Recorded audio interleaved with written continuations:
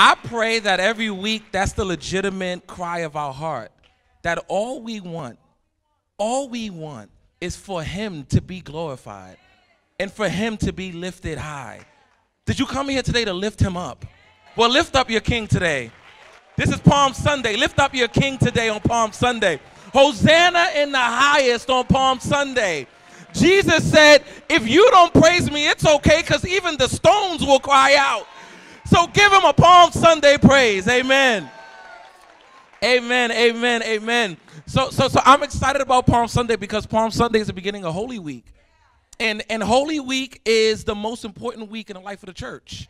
Right? It's why we're Christians. It's why we have hope. It's why we go to church. And so, this Friday we got Good Friday service. We got about 100 people registered. So if y'all haven't registered, this room has way more than 100 people in it. So if y'all haven't registered for Good Friday service, register today, because that is going to be a powerful moment to prepare you for Easter. Sometimes you got to get prepared to get into God's presence. I know we're so used to just coming into the presence of God through the cross of Jesus Christ, and we get that privilege, amen. But at the same time, there's a preparation that comes with getting into God's presence. Good Friday is going to prepare you for that. And then Easter, we got 2 services. Somebody say 2. 2 services. So that means there's no excuses. You see, we got a packed house, but we made room for Auntie, Uncle, Ray, Pookie, all of them, Shaquisha, all of them is coming. They could come in, and the service times are 10 a.m., which is early for them, I know, because Saturday night be real. But then we got a 12 p.m. service. Amen to somebody who wants to sleep in some Sundays. Amen. So y'all got both as an option. So take advantage of that. How many of y'all are excited about week 2 of Cheat Code? Yeah, well, did week 1 bless you? Did week 1 bless you? Amen. Well, last week we learned that God has built in a cheat code into the game of life. And his name is JESUS. And we learned that when Jesus becomes our cheat code, we get a competitive advantage in life at whatever level we're on. But what I didn't want to do in this series is just do what we normally do in church, which is give us powerful truth without giving us practical application. Because if we're honest, we don't need more information. We need more implementation. I mean, y'all know this is true. I mean, as a kid, I knew vegetables were good for me, but I never ate them because I didn't know why. And if we're honest today, we know that Jesus is good for us, but we don't know why. We don't know what difference Jesus actually makes in the way that we live, in the way that we love, in the way that we date, amen, in the way that we work. But in these next few weeks, we're going to explore the everyday practical advantages that Jesus has when you activate him as your cheat code, amen? So that leads me to today's text. I'm in 1 Corinthians chapter 15, verses 9 and 10. It says, "For I am the least of the apostles, and do not even deserve to be called an apostle, because I persecuted the church of God. But by the grace of God," somebody say, by the grace of God, "I am what I am." Oh, that just set somebody free. "And his grace to me was not without effect. It was not in vain. It did not go to waste. No, instead, I worked harder than all of them. Yet not I, but the grace of God that was with me." Will you bow with me in prayer? Father God, we thank you for grace. Grace that covers us. Grace that forgives us. Grace that renews us. And grace that humbles us. Because to be honest, Lord, many of us need to just sit down and be humble. But God, I thank you for grace. Grace is a game changer. God, may your grace cover this word. May your grace cover this preacher. May your grace cover this congregation. May your grace cover whosever ears this sermon reaches. God, we are asking that your word go forth and not come back to you void. I'm praying, Father, for permission to preach. May you get this dust of a man out the way so your people can see you. And may the words of my lips and the meditation of my heart be acceptable in your sight. Oh God, our strength and our Redeemer. All agree with that said? Amen. You may be seated. Amen.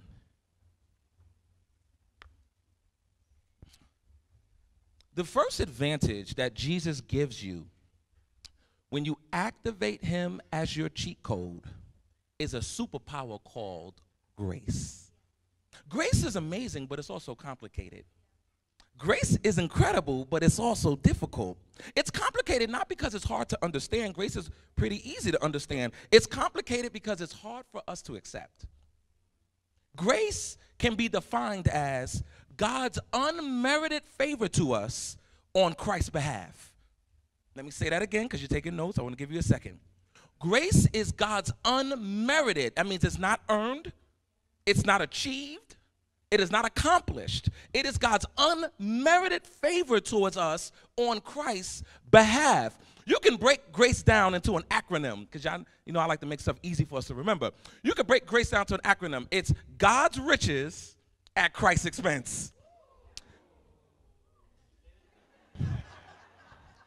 God's riches at Christ's expense, which is what makes grace difficult to receive. I got help in the back. I love y'all back there. This is what makes grace difficult to receive because we need grace more than anything else, but it's the hardest thing for us to accept because grace humbles us before it empowers us. We love being empowered, but we don't love being humbled. We like getting the power, but we don't like getting the pow-pow. But what we learn today is that we live our lives with a disadvantage when we reject grace in order to project the lie of performance. Because when you don't live by grace, you got to live by performance. So we live with a practical disadvantage in life when we reject grace in order to project performance. That leads me to my first point.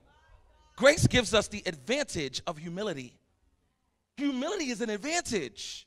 Doesn't feel like it, but it is. Today's passage was written by a man named Paul. How many of us have heard of Paul? Okay. If there was anybody that needed the grace of God, it was Paul. If there was anybody that was a product of the grace of God, it was Paul. When Paul was a non-Christian, he was a goon. Goony goo goo. He was trying to get Christians locked up and cleaned up every chance he could get. Paul was so thirsty to come at the neck of every Christian that he went to the government to get permission to persecute the church. But then Paul received God's cheat code, JESUS, and when he encountered Jesus, Jesus unlocked the superpower in his life called grace, and his life changed forever. So Paul writes this passage after he's experienced the cheat code and he experiences the grace that comes with him. He now says, I am the least. Somebody say least. I am the least of the apostles and do not even deserve to be called an apostle because I persecuted the church of God. When Paul says, I am the least of the apostles, he's saying what I am now, I haven't always been. Can anybody say, what you are now is not what you've always been? Paul says, I was an enemy of God because of that, I don't even deserve to be called a child of God. Paul says, I'm called apostle now, but I was called abuser then. He says, I'm called a minister now, but I was called a murderer then. When grace met Paul, Paul wasn't on his way to church. Paul was on his way to kill people. Grace met Paul on his way to do dirt, on his way to act a fool, on his way to hurt people God cared about. Grace met Paul when he was going somewhere that he had no business going, when he was doing some things he had no business doing, when he was chilling with people he had no business being with, when he was dating folks, I got to move, man. I got to move. The comma after Paul's name now says man of God. It used to say enemy of God. What does the comma after your name say? Oh, I'm not talking about the commas that we're proud of. I'm not talking about the commas that we put on our resume. Commas like BA, BS, MSW. MBA, MDiv, PhD, D-Min. No, I'm talking about the commas we ain't proud of. I'm talking about the commas we don't put on our resume. I'm talking about words like freak-a-leak,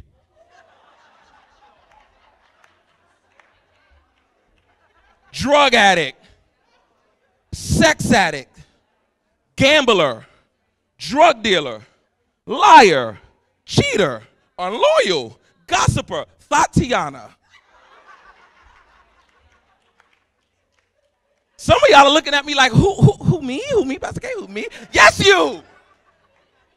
Yes, you. Got your head down. Stop trying to take notes. This ain't even note-taking time. This is not even note-taking time. I ain't even saying nothing deep. Pick your head up. Yes, you. Try to take notes. You don't need to write down what you were. You know you was a freak-a-leak. You don't need to write that down. You don't need that. See, that's the problem with some of us in church. Some of us church folks, we've been in church so long that we actually don't think we need grace. We come to church every week to project a smile and a live performance and to act like we don't need God's grace. Or we'll never say it, but our actions show it. The way we talk about people shows it. The way we gossip about people shows that we don't think we need grace. The way we look down on them in church shows us the way we don't think we need grace. The way we judge people in our hearts shows us that we don't think they need grace. The way we speak about people in leadership,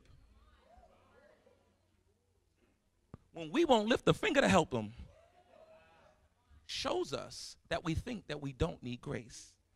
If we're really real, some of us think that other people need grace a little bit more than we do. But here's something for free. Don't make the mistake of judging people just because they sin differently than you.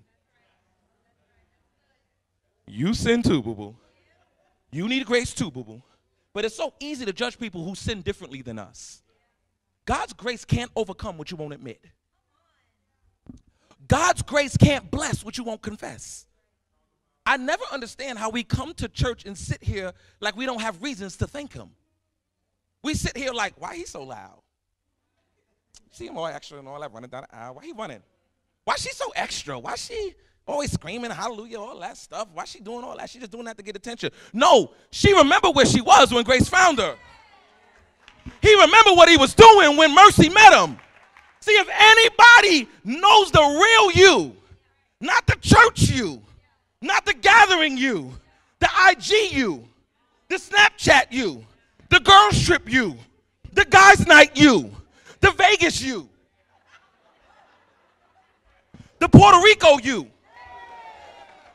Puerto Rico, the DR you, the Jamaica you, the Bahamas you, the deceiving you, the lying you, the cheating you, the gossiping you, the imperfect you, the inconsistent you, the insecure you, the bitter you. I can stay here all day. I can stay here till y'all get real. Pastor K, why are you going in? Why are you going in? I'm going in because some of you sit here like you don't need the grace of God. You sit here every Sunday like you're doing God a favor.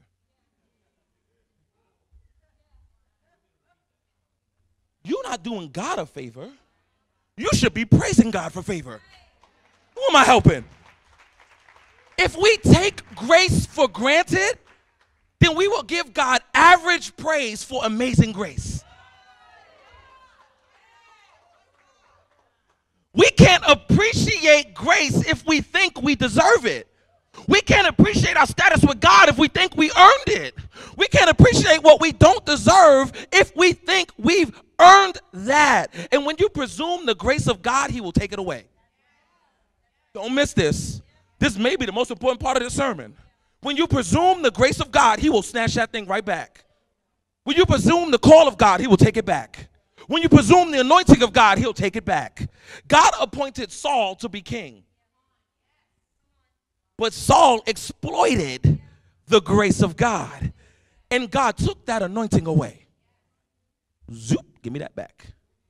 Moses was one of the greatest prophets who ever lived. I love Moses. I got a lot of me in Moses. But Moses struck the rock twice out of anger. He took for granted that it was grace that he could even strike it once. Did you hear what I just said? He took for granted it was grace that he could even strike it once. Why did God keep him out of a promise? Because he struck it twice. Because Moses' anger led him into sin, because Jesus is the rock. And you don't strike Jesus twice. You don't touch God's anointing more than once. God's anointed is only struck down once. And so because Moses presumed the grace of God, even the great prophet Moses died outside the promise. See, what humbles me is if Moses died outside the promise, so will I. If Moses died outside the promise, so will you. Israel was God's chosen people, but they rejected his grace in Jesus. So Paul says to the church, granted, they were broken off because of unbelief. And you stand by what? You stand by faith. So do not be arrogant, but tremble. Did you hear what he said? Do not be arrogant, but tremble. For if God did not spare the natural branches, he will not spare you either. If God didn't spare his chosen people, he will not spare you either. Without grace, we become arrogant. We look down our nose at people. We talk about them behind their backs. But that's why the first step to experiencing grace is admitting that you need it. And God put this warning in my spirit for us today as a church, because I'm concerned that there may be some of us in here who really don't think we need grace. We think grace is like a helpful add-on. We think grace is like a number two. Like, you know, God, I'll take a double portion of blessing. You can supersize that. I'll take some breakthrough on the side. Oh, yeah, you can give me some condiments of grace. Like grace ain't an add-on. Grace is the whole thing. Grace is the whole meal. So God put this warning in my spirit to our church. And it's my job as the shepherd of the house to shepherd our church when the Lord speaks. The Lord put this warning in my spirit. I want you to hear from Romans. The warning says, don't you see how wonderfully kind, tolerant, and patient God is with you? Don't you see how wonderfully kind, tolerant, and patient God is with you? Does this mean nothing to you? That's a real question. Does this mean nothing to you? If it doesn't, God bless you. But you got to be honest. Does this mean nothing to you? Can't you see that his kindness is intended to turn you away from your sin? His kindness is intended to turn you towards repentance. Grace doesn't enable sin. It empowers you to turn away from it. Did you hear what I just said? And this leads me then to my second point, because after grace humbles us, because we need that sit down and be humble treatment. After grace humbles us, it changes us. Second point, grace gives us the advantage. Somebody say advantage. It gives us the advantage in everyday life of a new identity. The bad news always comes before the good news. The bad news is all have sinned and fall short of the glory of God. That's bad news. That ain't good news, because all means all. All is every single one of us. All is everybody we know. All have sinned and fall short of the glory of God. All is our bae and our crush and the people we look up to and the people we aspire to be like. All have sinned and fall short of the glory of God. But the good news is, the good news is what we couldn't do for ourselves, God has done for us in Jesus.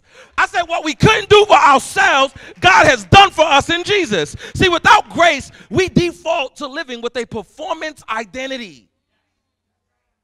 What do I mean by a performance identity? Life is a game. And without a cheat code, the only way to win the game is to perform. Without a cheat code that gives you an advantage in the game, the only way to win it is to perform your way through it.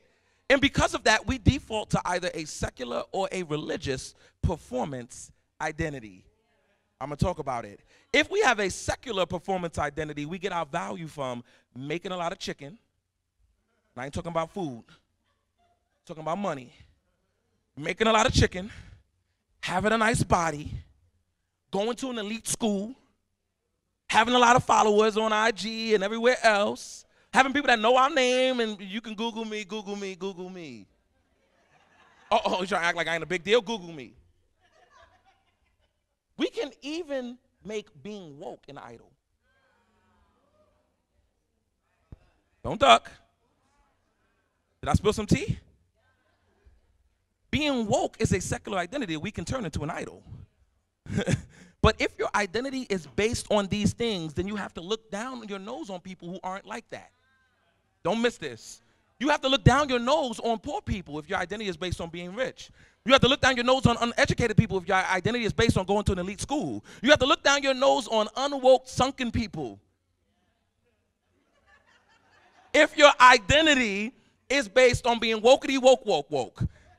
And listen, I love y'all, but I can't play woke Olympics with y'all. Y'all ain't gonna have me out here pulling my hamstring trying to keep up with the woke Olympics. We talk about justice because Jesus is a God of justice. I don't talk about justice and race and gender and all these intersectionalities because it's popular in our culture. And when our culture wasn't talking about it, the church was. Go look up a man named MLK. Go look. Ah, man, I gotta move, man.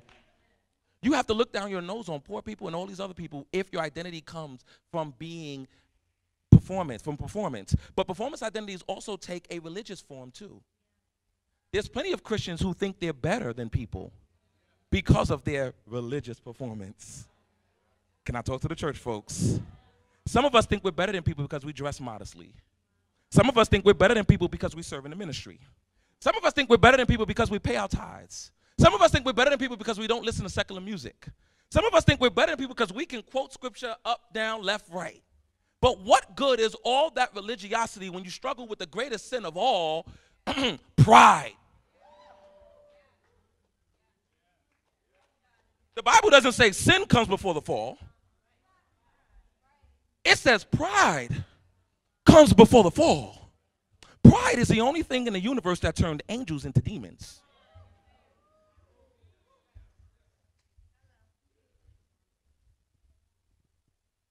Grace gives us a new identity. Somebody say new identity. Somebody say new identity. Say it like you mean it, new identity. Grace says you're a sinner. That means that you can't keep God's standards. You can't even keep your own standards.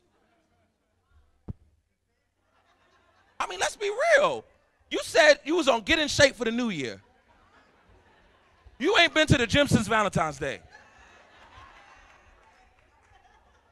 Get it together, boo-boo.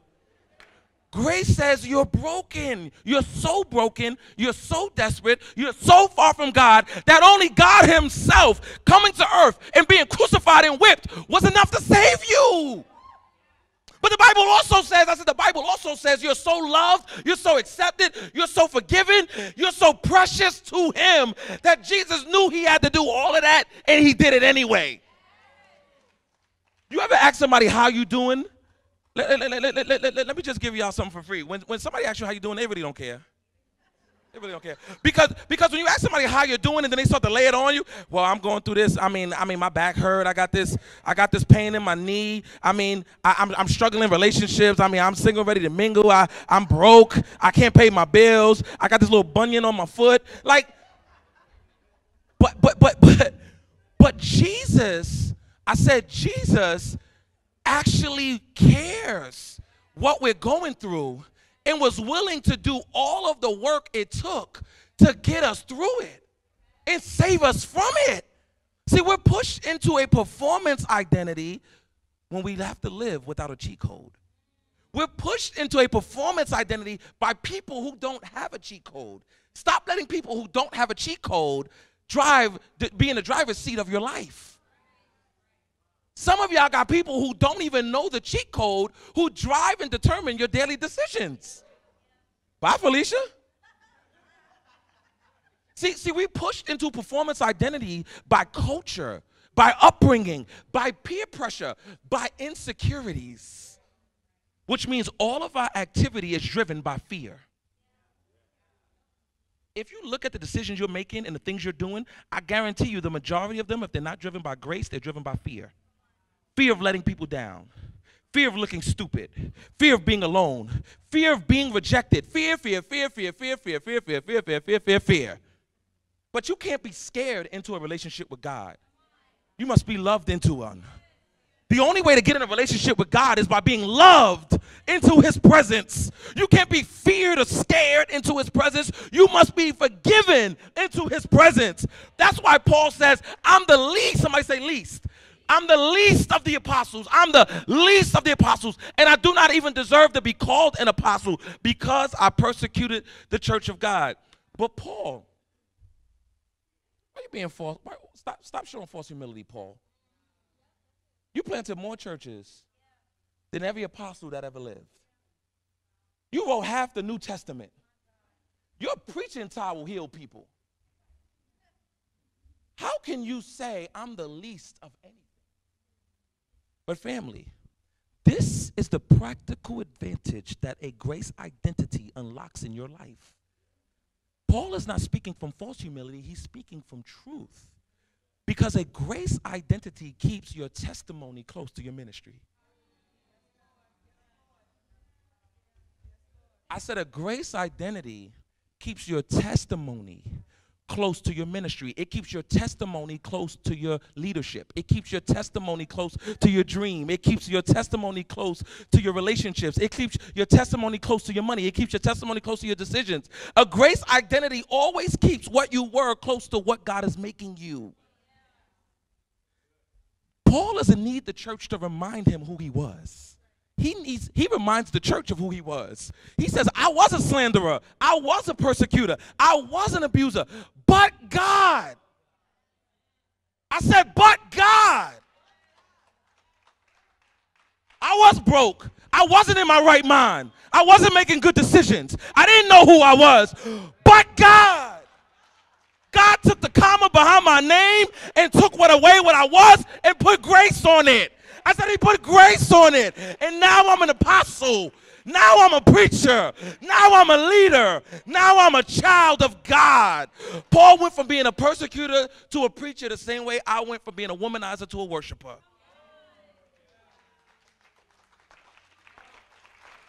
The same way I went from being a hoe to a husband. Y'all came to fake today? It's time to get real in the presence of God. The same way that somebody in here goes from a liar to a leader. It's the same way Paul went from being a persecutor to a preacher.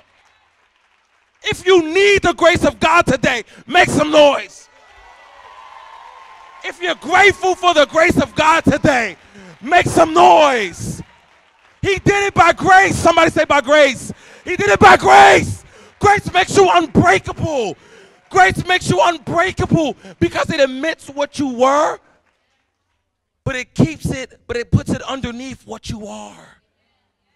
Grace affirms your past without compromising your future. Stop denying what you need to be delivered from. I said stop denying what you need to be delivered from. Some of you walk around here so nonchalant about your sin. You know it's wrong, but you make light of it. But grace doesn't deny sin.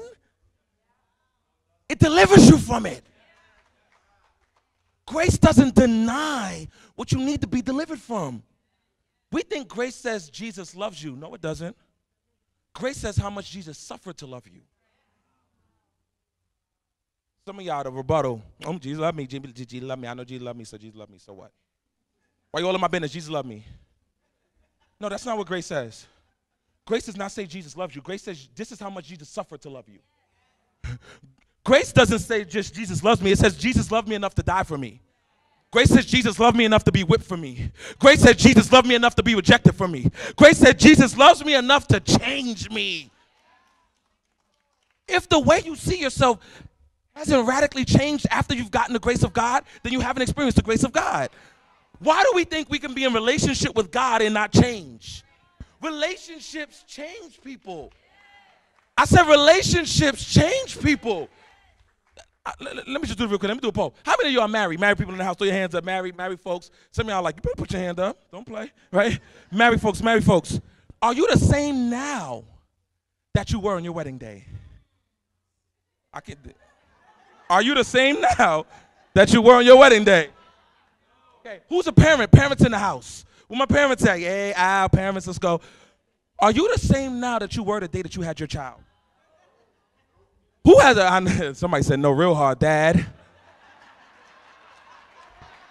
Dad. Who has a bestie in the house? Bestie's in the house, bestie's in the house, bestie. Bestie, I'm about to get brunch with your bestie after this, right? How different is your life right now because that person is in it? So why do we think we can be in relationship with somebody greater than your spouse, greater than your child, greater than your bae, greater than your crush, greater than your boo, and greater than your bestie, and not be changed? Why do we think we can be in a relationship with perfection and not be purified? Grace allows imperfect people into God's personal space. Did you hear what I said? Grace allows imperfect people. See, we don't like people in our personal space. God moved heaven and earth to get you in his personal space.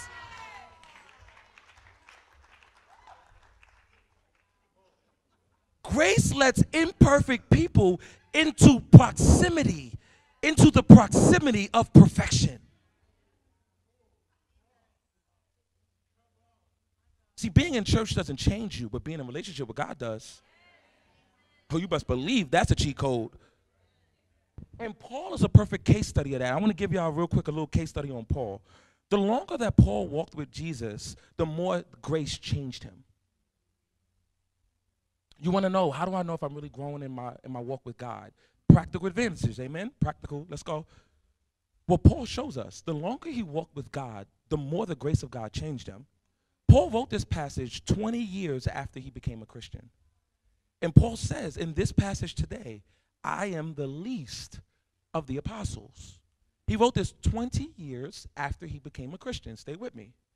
About 8 years after that, so this is now 28 years after he became a Christian, Paul wrote in the book of Ephesians, I am the very least of all the saints. Okay, Paul, wait, hold up. That's not the way I thought this thing go. Okay? And then towards the end of his life, he says something beyond belief. Right before Paul dies, he writes 1 Timothy. And Paul says in 1 Timothy, this is a trustworthy saying, and everyone should accept it. Christ Jesus came into the world to save sinners, and I am the worst of them all. Look at the progression of Paul's life. When you have a grace identity, your life doesn't go like this. That's a performance identity. When you have a grace identity, your life goes like this. I said your life doesn't go like this, it goes like this.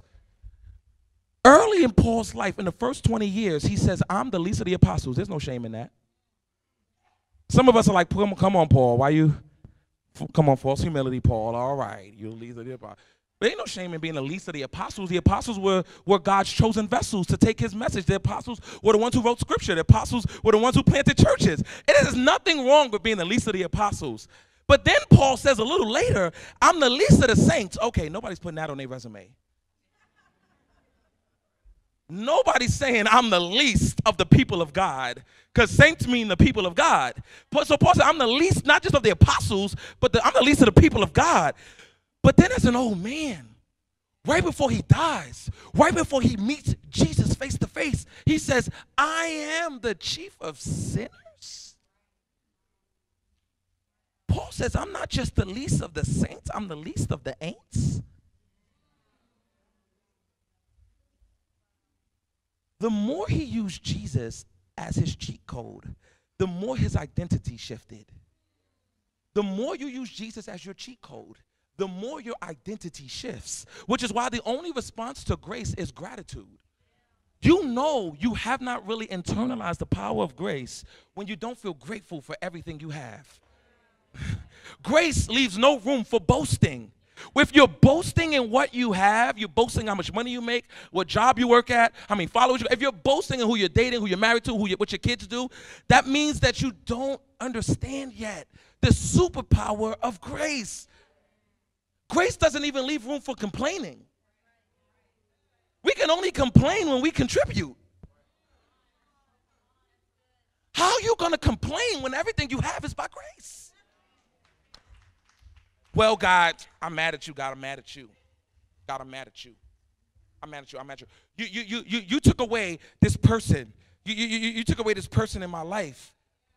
And God is like, I took somebody away who I gave you by grace to begin with? No, God, I'm mad at you for not giving me more money. Okay, so you're mad at me for not giving me more than I already gave you by grace to begin with. God, I'm mad at you. I'm mad at you for not healing this pain in my body. You mean the same body that I gave you by grace? The body you didn't earn? You didn't have to be born that way. You didn't have to be born with that body. The same body that you didn't earn, you mad? That I gave you by grace? God, these kids, but wait, didn't you pray for kids? God, this church, but wait, didn't you pray for a church? I mean, help me, somebody. What do you have to complain about? Everything that you have, you've been given. The Bible says, what do you have that you have not received? What do you have that you have not received? And that right there offends us, but it shouldn't. It only offends people who want the credit. It don't offend me. I'm grateful for the grace of God.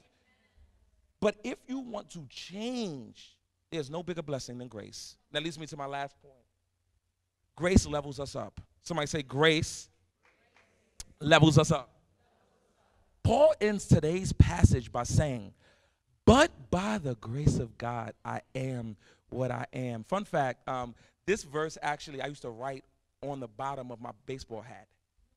Yeah, I know I was an athlete for some of y'all that don't know, and Pastor Cat, a little scale, I was a little, it's a little nice, little baseball player, and I used to write this verse on the bottom of my baseball cap. It actually became my life verse because it was a picture of what I am.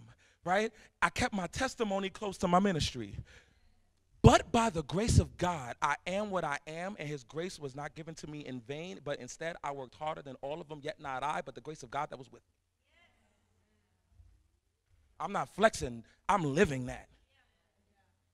But by the grace of God, I am what I am. But by the grace of God, his grace was not given to me in vain, yet I labored harder than all of them, yet not I, but the grace of God that was with me. Paul says, grace didn't stop my hard work, it motivated it. Grace didn't stop my hustle, it inspired it. When we become a Christian, most of us turn our hustle off. We turn our entrepreneurial energy down. Our goals and our grind goes ghost after we meet Jesus. We turn down all these things, these creativities, these images, these visions, and we think that everything that we used to do is wrong and not useful. And God is saying to somebody today, your intensity wasn't wrong, your intentions were. Did that help somebody? Your intensity wasn't the problem. Your intentions were the problem. But now that you have a new heart, somebody say new heart, I want you to keep that same energy. Somebody turn to your neighbor and says, God wants you to keep that same energy. Turn to your neighbor and let your neighbor know. Let your other neighbor know God wants you to keep that same energy. See, gratitude is always better fuel than fear. Fear will drive you into the ground. Fear will drive you to burnout. Fear will drive you into bitterness. Fear will drive you into brokenness. But grace, my God, I said, but grace.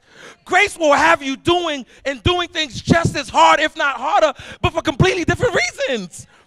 Paul says, that's what I was, but by the grace of God, this is what I am. Do you have a but by the grace of God in your life? Do you have a but by the grace of God in your life? I was addicted to porn, but by the grace of God. Without my medication, I might go buck wild in this place, but by the grace of God. If I was the old me, I would put hands, shoulders, knees, and toes on you.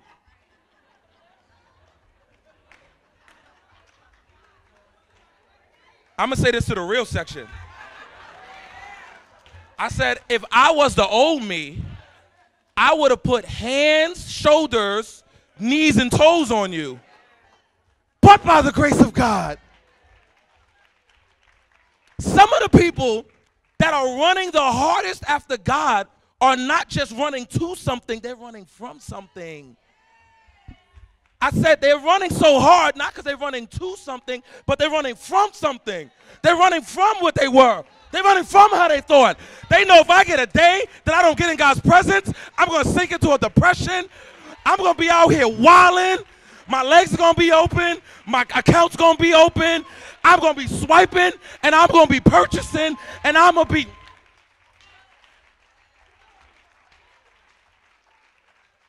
I run so hard because I'm not just running to something, I'm running from something. Without a but by the grace of God, every win will get to your head and every loss will get to your heart.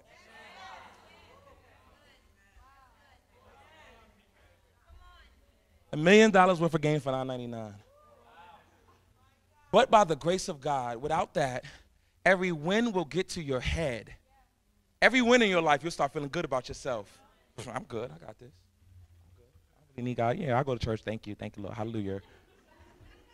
But I could go 3 months without coming. I can go a week without praying. I could go weeks on end, months on end without even reading the word. The only word I get is what my pastor gives me on Sunday. But Pastor K preaches. Other than that, I don't got no relationship with God's word. Without a but by the grace of God, every win will get to your head and every loss will get to your heart. When you lose, it no longer becomes a loss, it becomes your identity. Failure becomes your identity. But let me give you something for free. Failure is an event, not a person. I said failure is an event, not a person. I fail, but I'm not a failure. You can try to label me that, and I'm going to get that label off me because I'm not a failure. Failure is an event, not a person. Without a but by the grace of God, we don't change and have this advantage because grace means God forgets my sin but still remembers me. Who's grateful for that? Who's grateful that God forgets your sin but still remembers you? Forgets what you said, but still remembers you. Forgets what you did, but still remembers you. That's how you know you are not what you do. I gotta move. When your identity is rooted and grounded in grace, you're not afraid to fail because he was forsaken. You can handle anybody's no because you already have his yes. I want to close on this. I want to tell y'all a story. Have you ever gotten something that like you don't deserve? Like you really don't deserve. Like it's reminded you of God's grace. Well, I had an encounter like that early in my ministry. So I had a meeting scheduled with my life group leaders at the time, and this was early in my ministry at my old church. And y'all know I'm busy. Y'all know y'all pastor busy. I'm busy. And I was less busy then than I am now. I had less responsibility. I had less kids. Woo, Lord. Y'all pray for me. Y'all pray for me.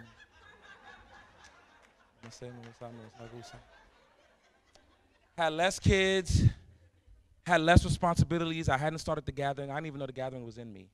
I didn't even know I was pregnant with this church. So I was in a whole nother space. But we had this meeting scheduled because they were going through some things in their life group. And they were facing some problems that I was going to help them solve, and I was just going to speak into them, and I was going to pour into them a little bit. So the day comes, and I'm supposed to meet them at Wahi Diner. Wash Heights. Where you at? Wash Heights. And I go through my regular routine like I do every week. I picked up my oldest son from school. We head to the house. And it never dawned on me at any point that I had this meeting on my calendar that I had scheduled for weeks. So I get home with my son, and we start wrestling. And I hit him with the Stone Cold Stunner, pow, boom. And we going in. I'm Stone Cold Stunning him. Meanwhile, my leaders are at the place that we were supposed to meet. And I don't even know that they're there. So 15 minutes go by, and they call, AOPK, we here. Just letting you know we here. We waiting for you. And then 30 minutes go by. Hey, PK, haven't heard from you.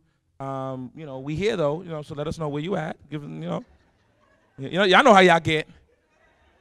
Passive aggressive people say amen. And then 45 minutes go by. Yo, PK, did something happen to you? We're worried about you.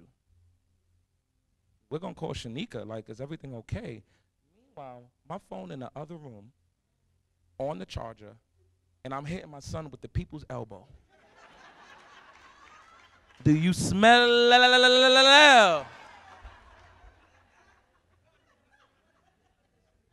And when I finally got to the phone, over an hour after the meeting was scheduled, and I saw all of the texts and missed calls, I was devastated. I was devastated because I pride my ministry on integrity, not perfection, but consistency.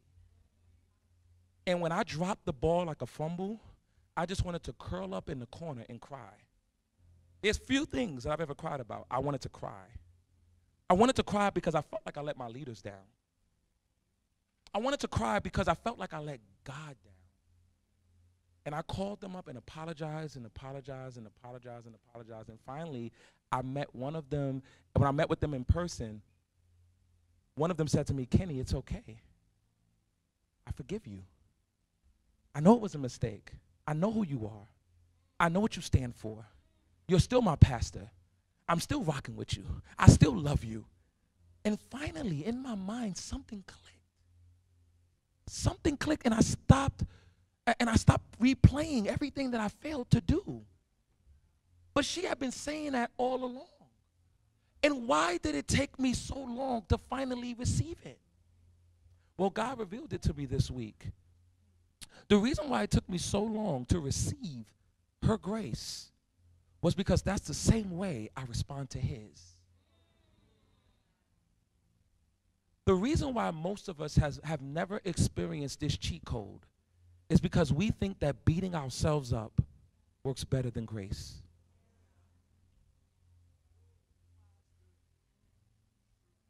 We think beating ourselves up works better than grace. We think holding grudges works better than grace. We think being bitter works better than forgiveness. But Jesus is looking at somebody today and saying, stop beating yourself up for something I already took the beating for. Stop beating yourself up for something I already took the beating for.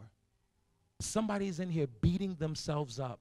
And what the enemy does to you is he weaponizes your shame. Because the only advantage he has over you and power he has over you is when you live based on your performance. He could weaponize your performance against you. But failure isn't final. I said failure isn't final. It's covered in Jesus' blood. That's why his last words on the cross to you weren't, you failure. You know what his last words to you were? It is finished. It is finished. If your cheat code says it's finished, guess what? It's finished. If your cheat code says you're free, guess what? You're free. If your cheat code says you're forgiven, guess what? You're forgiven. If your cheat code says you're loved, then guess what? You are loved. Stop performing for things he already paid for. Let grace be your identity, not your performance. And watch how quickly you level up in faith, hope, and love. Will you bow with me in prayer? Father God, we thank you for God's riches at Christ's expense. God, we thank you for grace, that medicinal balm called grace, that thing that touches all of the sores and empty gashes and wounds of our hearts. We thank you for that grace ministers your power and your love and your peace to us. God, I'm praying today that we stop beating ourselves up for stuff you already took the beating for.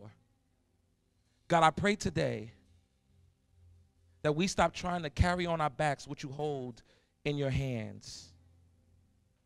Lord, I pray today that we stop thinking that performance works better than grace. And as you do that in our lives, Lord, I'm praying that a real practical superpower shifts everything that we do and everything that we believe we are called grace. We thank you even now in advance for what you're going to do in our lives from this sermon. Pray this in Jesus' name. Amen.